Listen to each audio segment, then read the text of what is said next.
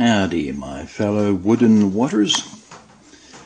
You're looking at the centre feed air pipe for my Phoenix gasifier here. I don't know if others have got this sort of thing going on, but I keep on burning out the end of the nozzle. Sort of looks like it's exploded like the end of a bad tempered shotgun.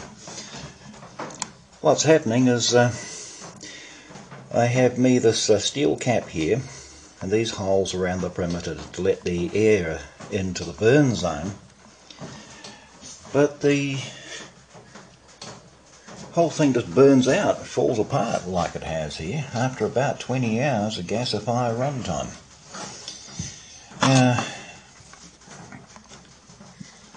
It's normally arranged something like this. So we got our air feed going down to that little hole there representing the burn zone's top portion, and for some reason I just keep burning these out. I get the feeling that others are having better luck than I am with them. So in a coffee fueled wood gas bug venom enhanced thought session, I came up with this little thing. This kind of reminds me of those crane things that you put your 10 cents or 20 cents in and it gives you a few minutes to pick up your favourite toy. And my plan is to have it something like this. If I can just get this right. The way the sun's shining in here, it's messing with the camera's outlook on it. Let's try that.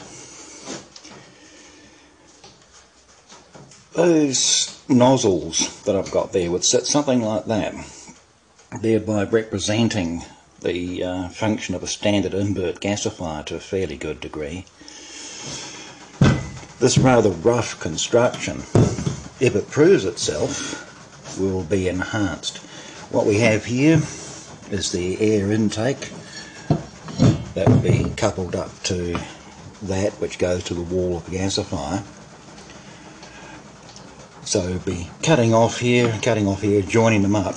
So as when it's actually dropped down into the hopper, we'll have that sort of position relative to the top of the hearth. Anyway, what I've got is air feed down here. It's divided into these three arms and these axial pieces here, and that's delivered to pipe caps that have been drilled to serve as nozzles. It's pretty rough, yeah, but I get this feeling the gasifier don't really care just how rough that looks, as long as it works. If it works, yep, I'll enhance upon this, or improve upon it, I mean, and come up with something a bit more permanent. As, I've got a couple of ideas that I want to try while the weather's nice during our summer to get my gasifier working properly. As I have to admit, the novelty, replacing this every 20 hours or so, it's starting to wear off. Okay, more to come as I hot glue these two pieces together and give it a try in the Phoenix. Alrighty then, ciao for now. This little piece here, this little mock-up piece, this represents an alternative approach. Requires a bit of work though, but the idea is to have 3 of these air intakes. Normally there's 1 for our gasifiers, but if I had 3 placed at even intervals around the hopper lid, or top I mean, and we have this little puppy here kind of plugged in like that and then retained on the other side by a threaded insert to lock it in place. That bit down there could end in a nozzle, sort of like the ones on my little crane claw. Imagine that. 3 of these, you just drop them into place, sort of like I've done there. makes them easy to replace, repair, whatever. So if the crane claw thing actually works, that's probably what I'm going to go for. It's summertime here in New Zealand, which means I've got me a bit of TikTok and spare sunshine to make the power while the gasifier is offline. If it doesn't work, well, I'll blame faulty wood gas bug venom. But first things first, that is to install this in there and then mount the crane claw down there into place. So a fair bit of measuring needs to take place and a bit of metal working too to get these things fitting together.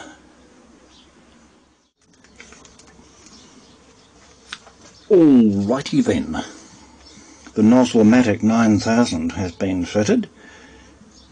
So the original central downpipe has been removed, and this triple nozzle arrangement, assuming it's even visible to the camera, has taken its place. Those nozzles are about 2 inches above the opening of the hearth. That's a fairly typical, I'd suggest, for a little gasifier like this. It remains to be seen whether this will even work, but, well, you've got to try stuff if you want to find out about it. I don't know if you can hear the crunching and grinding going on in the background. But that's progress, getting closer and closer to destroying this property. Things ain't looking too good for the future of this property. Take your look-see at this.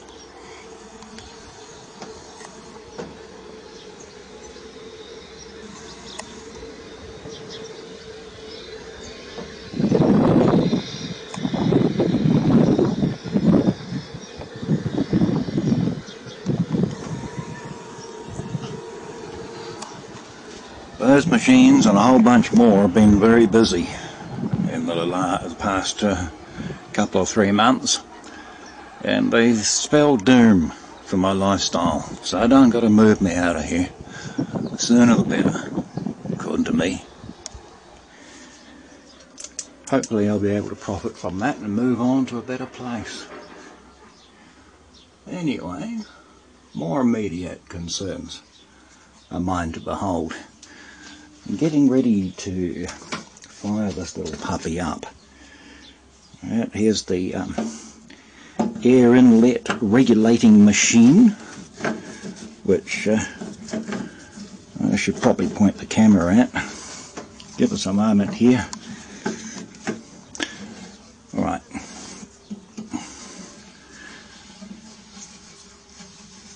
One air control valve thing installed. So in the open position, this will be able to take air in from the outside when the lid is closed. I've been quite impressed actually with how well this domed lid is working. It doesn't seem to stick to the rim of the hopper, and it does seem to drain quite nicely each time I open it, which is very good. Actually it works better than the original, so no complaints there. Into the darkness in the absence of a lamp. We last time look for the now. Alrighty. Whether this will work or not remains to be seen. Ciao for now, boys and girls.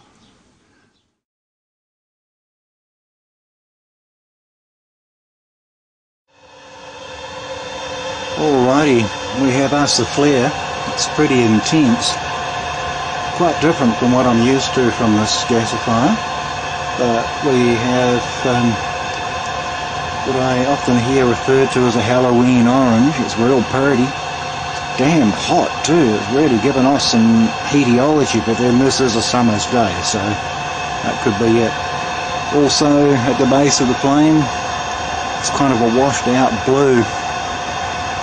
It's, yeah, I'll have to say this gasifier is behaving very differently from how it has in the past.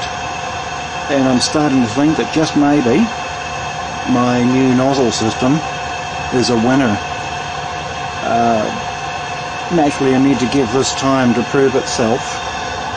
Let's see if I can get it from another angle here without melting the camera.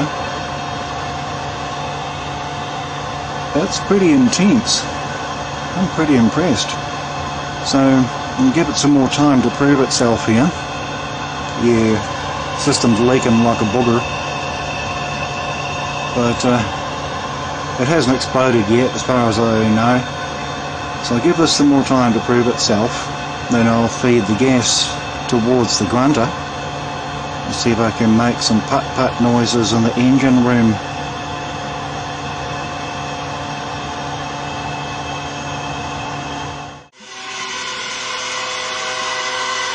Alright, we have the secondary flare going now.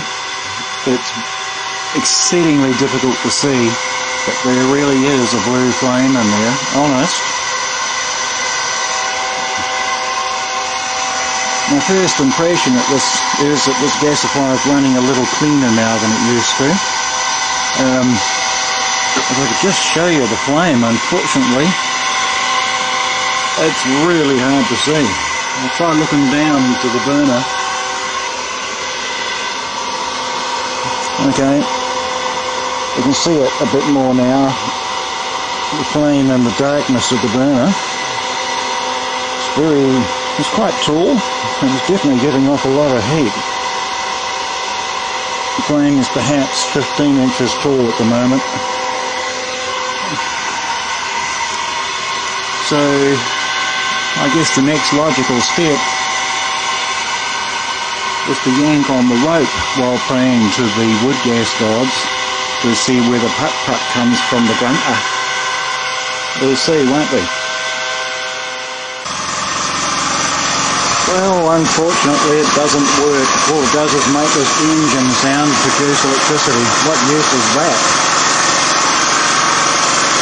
Remains to be seen whether I've actually improved the gasifier, but so far, yeah, the signs seem to be pretty positive. Let's do some racing, eh?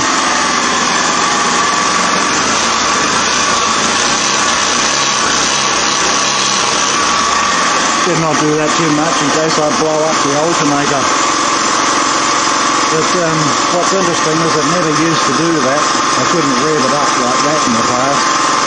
So, yeah, looks like something's gone right. Sweet as.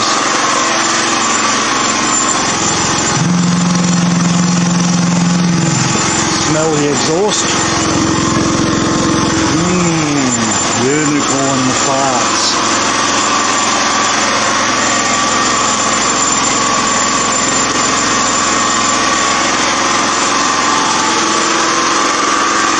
Well, so far so good. I need to give this more time to really prove itself. But at the moment, the test results are very encouraging. If this works out, I'll make a much better effort on the nozzle front and just improve the gasifier as I go. So I'll have power for next winter.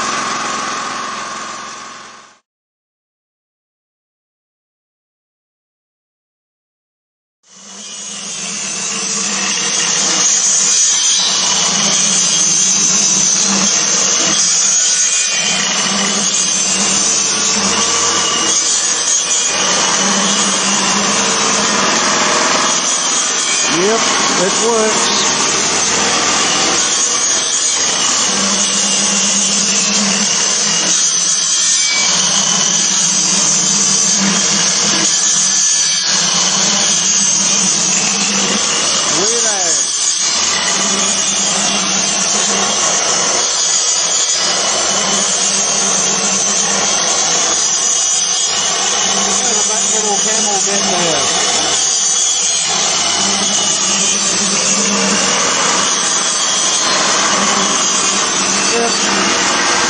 happy with the results so far.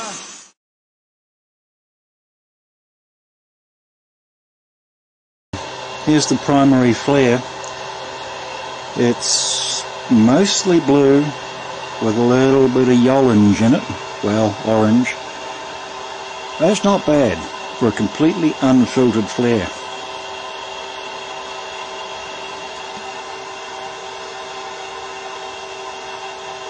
Not bad at all. Nice, big, juicy flare. I reckon I could serve it up in any restaurant and it would be eaten up in its entirety. Yep, I'm mighty pleased with that. That's a video for YouTube.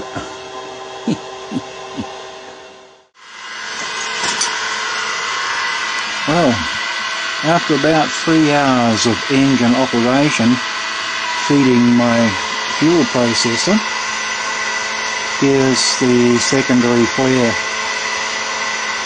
Now what's cool is that I haven't had to baby the gasifier like I've used to in the past. Don't have to stoke the fuel or shake things up or adjust the air mix valve all the time, which is good because the automatic control isn't in place at the moment. So this gasifier is actually working better now than it ever has. Even in its original Imbert state it was never quite this good. So what would I call this configuration? Perhaps the FlashBert. Yes. A mixture of Flash and Imbert. The FlashBert is born. The FlashBert Phoenix in this case, since after all this whole thing did come back from the ashes of its predecessor. We have us a nice clean flare there. The engine's been happy, delivering lots of power and capable of revving much higher than before. So yeah, the whole system has enjoyed a vast improvement from what really is a very small modification. So, folks and folkesses, if you have you some spare TikTok, maybe you could give this a try yourself. And yes, it is the sort of thing that I would recommend you try at home. Well, maybe not inside the house, but you know what I mean. Lovely. Absolutely lovely. Alrighty, my good friends, my fellow addicts of woodgas bug venom and wooden wattages. Here ends this video on a very positive note. Thus far, vindicating the effort that I've put into making this nozzle system. Okie dokie, boys and girls. Ciao for now.